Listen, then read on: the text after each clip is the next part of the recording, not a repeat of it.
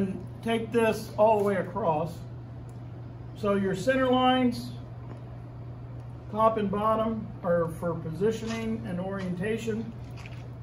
And then go ahead and have them here. And like I said before, it's okay if you take these lines and continue them all the way through. And so this one's important because on the top piece, you'll see that we have a cross. We have a center line here, and down here we have a cross. That's the center line of the guitar. And so that one right there, you're kind of going to line up this center line up here and that line right there. And then you can pin these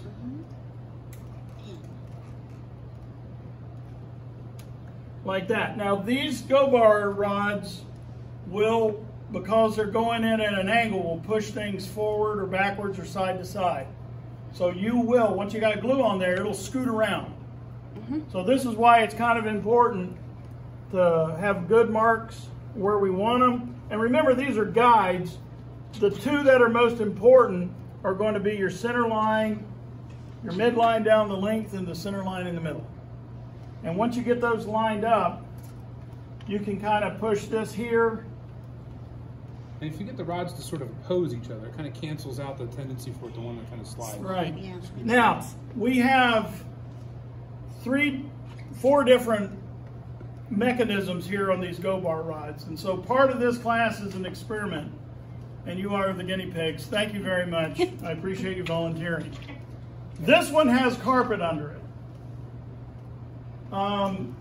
This one right here has sandpaper, because that's what we had at the time. And sandpaper is really good, except it just rubs the bejeebies out of these little caps. This one right here has perf board on it. And so what you might want to do is, if we don't have enough for everybody to have one, I think we only have 12 go bar decks right now. 13, I thought we said. Oh, well, if we got 13, then we have 11 people, then we're good. I should learn to count. These should go in, and that will go into the little hole. The deal is, go bar rods tend to fly. And because they're springs, they will just shoot across a room. And, you know, again, this is where you want to wear safety glasses or have some kind of eye protection when you're doing this. If you don't have eye protection, we do have some safety glasses. So especially when you're using go bar rods, or when go bar rods are starting to be used, we'll need to kind of goggle up. I have been hit in the face with one of these. He speaks the truth. Yeah. And so the idea here is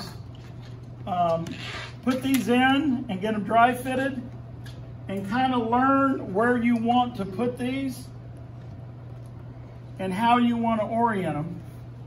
And a good place to put them is here on the do not glue. Now, you need to have blue tape on here before you do that. So I haven't done that yet, but that's another step. You want to tape these and get them right where it is, so when you paint them, then you just take the blue tape off. Don't cut the blue tape where you can't see the blue tape. That defeats the purpose of having the blue tape and reminding yourself to pull the blue tape out.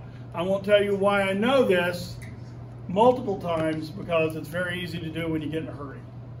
But if you have the tape there, it comes right off. So the do not glue places are good for positioning these. And then once you start putting these in, you get those in, these will fit in, and you'll glue these together. They pop right in, and then you can grab some little clamps and hold these. And if you're, you know, really anal compulsive, or OCD, I guess that's the proper terminology. You could do that, and then I like to use either these or the small ones. And so these can just go right like this. And you can see they're going to fit right over. Some of these are small and some of them are big. The big ones are for the doubles, and the small ones are for T4 and T5. So most of these are doubles. All on the back are doubles, and they can just fit right here. And then you could do that, and then leave the big fiberglass ones where they are. And that's what it's going to look like.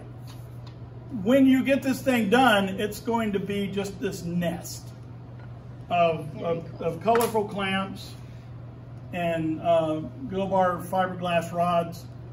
My wife can't look at a picture of that without gritting her teeth. And her twin sister can't look at it without gritting her teeth. They just think it looks wrong. I think it looks beautiful, especially if you color coordinate your clamps and have green and blue and yellow. Once these things have set up, Mark, about how long? Oh, What? certainly. 45 minutes. 45 minutes would be plenty. Yeah, is when you do it. But actually the glue, if you have nice thin glue on it, it's going to, 5 minutes. yeah, 5 minutes or 10 minutes after that, we could start taking some of these off and sharing them. As long as the joint is wet and it's got glue everywhere, it doesn't take a lot of glue. Yeah. It's, So the idea of this is to let the glue kind of soak into the outer fibers, but keep it, you know, you have enough glue to glue. Wood is expensive, glue's cheap, but then cleaning out glue and squeeze out is a pain. So it's all a balance. It's very zen in that regard. Now, can I say one more thing? yeah, oh please. We're using Type Bond 1.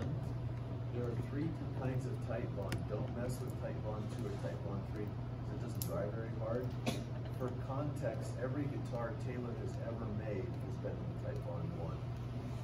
The only difference is theirs has a little bit of ultraviolet dye in it, so that if you put it under a black light, you can see if you've got any splits out on it. But this is the exact same glue all the manufacturers use.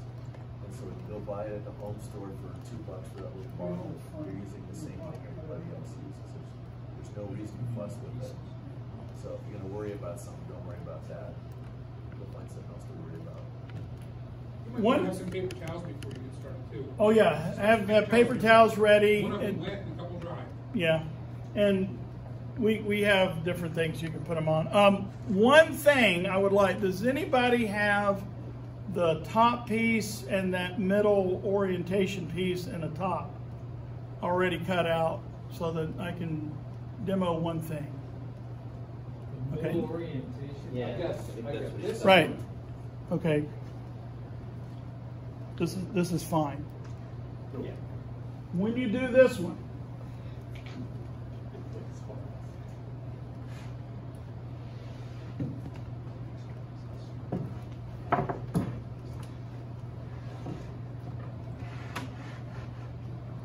the secret to building a good Big Baby Taylor is to have the top of the sound hole exactly 4 inches from the top of the guitar. And so that top of the guitar, the outside of the outer edges, where the neck comes into it, that's where we have established our 0. Because that gives you a 0 for the neck at the 14th fret, and it also gives you that 0 for where everything falls here. So this is a 4-inch hole. Your top of that, this hole goes on there. So can I have a top? Does anybody have a top I can just borrow real quick? Have you given out tops yet? No, they're up there. Okay, if I can have a top. This is where you have to do a little bit of gymnastics, and you need to have 2 people. So obviously on the top, you're going to have the rosette. This is called the rosette. And this is going to go down. So whenever you push these down and stuff, make sure, just spend a moment and clean this off. Make sure that there's nothing that's going to press into the wood, because then it'll make a dent in it, and that's something you have to fix. You're going to do the center line here, so we have that little tiny notch right here, and we have this straight right here. So get this lined up, and then when you mark this top, you'll have that line across also. Here's the deal about doing this. When you're ready to glue, dry fitting, it's not a problem. This has 4 or 5 areas where you can apply and locate it. So the idea here is to get this where you want it, and this just fits in right perfect on this hole and then lines up right down the center line. That's easy. So what I like to do is take some of these and just get one of these here and kind of put this, well, hello there. Okay, that's a little bit. If you have this situation right here where it's not high enough, we just, here it is.